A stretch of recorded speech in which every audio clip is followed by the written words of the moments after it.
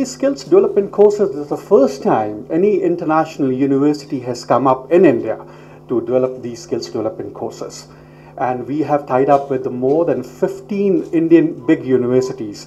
We have tied up with Delhi University, Bombay University, Pune University, Bangalore, and a couple of other universities. Our aim is to develop the skills development of the Indian students here. And I'm very happy to announce that today we have signed an agreement with the Guru Nanak colleges here. And I have the Vice Chair with me, Mr. Jaideep Singh, and we'll exchange these documents today in front of you, sir.